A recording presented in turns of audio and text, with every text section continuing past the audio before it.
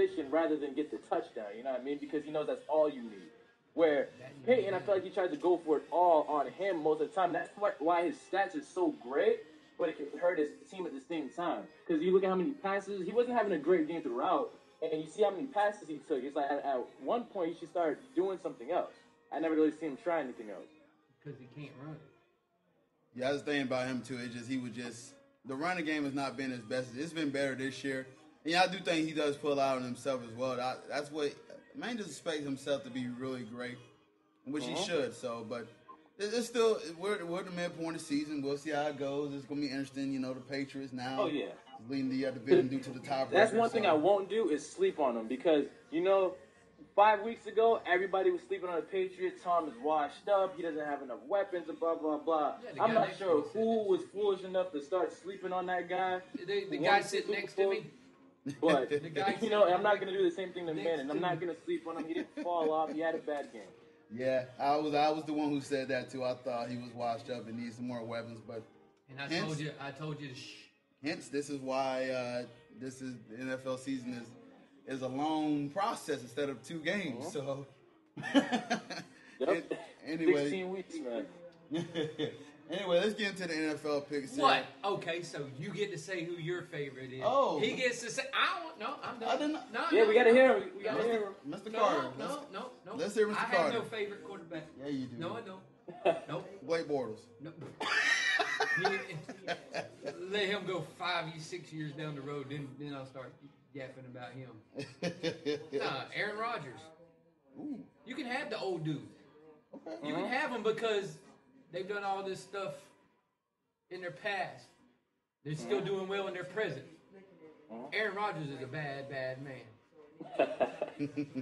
If you wanted to give me somebody right now and say, who do you want to start a team with? I'll take Aaron. But get out of here. I'll take Aaron Rodgers. I know you didn't say Colin Kaepernick. Oh, nah. You can take that nose. You can take that nose and go somewhere else with it, Chris. No, Aaron Rodgers right now.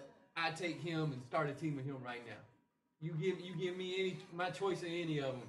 That's the guy I want right there. Now. That's the guy. And then that's project you for success and longevity right there. That's the dude. He does everything. He runs. He's smart. He's good. And he has weapons. Yeah.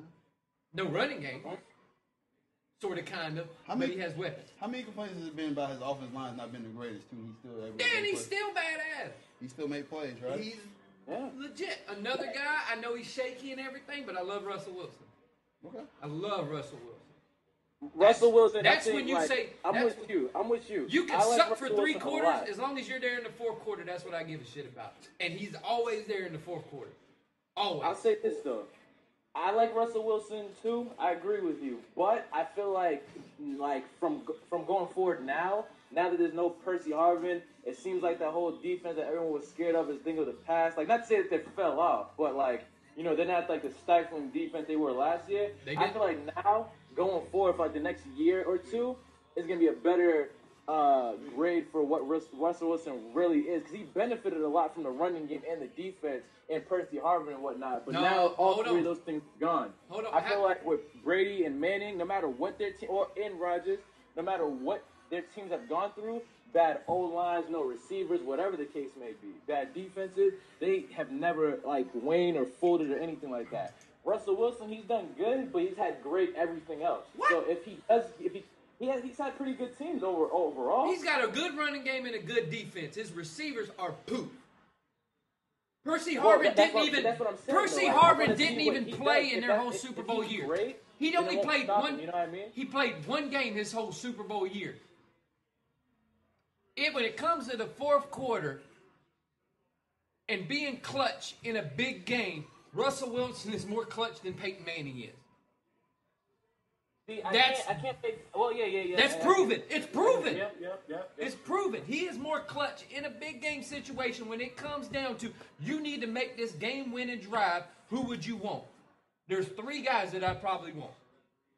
One Tom, one Russell Wilson, and Aaron Rodgers. Those are 3 guys. I don't want Peyton because Peyton has that bad thing of collapsing, of coming in upon himself and just blowing it. Romo does the same exact thing.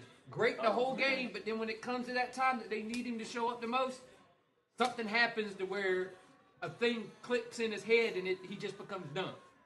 But Yeah. Russell did it. Russell did it last year without Percy. Percy wasn't there except for the Super Bowl.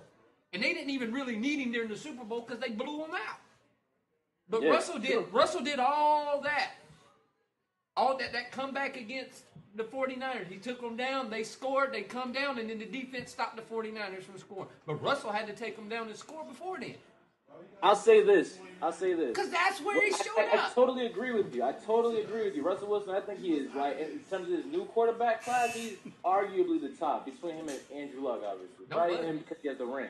But what I'll say is this, though. Like, I feel like he hasn't had too much adversity thrown his way. And that, I feel like, what separates the good from the greats. Like, the greats are the people who have adversity coming their ways. You know, Peyton Manning, neck surgery, all this kind of stuff, no running game, whatnot. Brady not having enough weapons, not having a great O-line, so on and so forth. Rodgers having no O-line and everything like that. They're still great regardless of that situation. Russell Wilson, I felt this is his first time being in an adverse situation where things are not necessarily in his favor. You know what I mean? If he continues to play that well, then I think he's definitely one of the next greats up. But I do agree with you. He's good so far, but I just want to see more. When's Tom Brady had adversity? In terms of his offense, like in terms of his weapons, like he's never really had the only like. He's got the same poopy weapons that freaking freaking Russell Wilson had. Russell Wilson is throwing the guys you don't even know their name. This is his first time. This is his first time dealing with it. Like this year. No, it ain't. Dealing with bad weapons. No, it ain't. How not? Deion Branch was your number one receiver for years. He's not a weapon. He was doo-doo. Y'all had a great defense to go along with Tom Brady. Your running game has always been poop. Y'all, no, I can't say that. It ain't always been poop because they had Dylan, they had all these guys. So Brady right now has had more weapons to get the ball to. He's had the same amount of weapons that Russell Wilson is. Russell Wilson was the guy that was always too short, too this. He's had adversity since he came into the league. When you say the man doesn't have adversity, he has adversity. He's freaking 5'10", and he's playing quarterback. And he's playing quarterback in the NFL at a very high level. But he's also had he also had an astounding running game and an astounding defense for those years. So did you. Tom Brady had extending everything too. So Corey but then in the fourth quarter, when you had to ask a guy when to show up and play, when they show up. According to you, Marshawn Lynch and Corey Dillon are the same guy. Corey Dillon, or is it Shane Vereen or Corey Dillon had 1,000 yards. He had over 1,000 yards for you guys. I know you may not have been alive for it, but he had thousands of yards. He had 1,500 yards. Would you rather have Lynch or Dillon? During his payday, Corey Dillon was a beast. Corey Dillon was the same kind of back ass. This is what the people do when they don't like the Patriots. They try to make everything else seem like it's not as bad as. How do I say I not like the Patriots? I picked them to go to the Super Bowl, genius. I'm used to it though. I'm not saying nothing. I'm comparing the two quarterbacks. They have exactly the same crap that they have to put up with. They have exactly the same type of people all throughout their career. Russell so far and Brady when they had the same poop receivers, and they had the same type of running back. Y'all had Corey Dillon rushing for 1,500 yards. He had Marshawn Lynch running for 1,500 yards. It's different now. But you also got to look at one thing nobody's even mentioned. The guy wearing the headsets.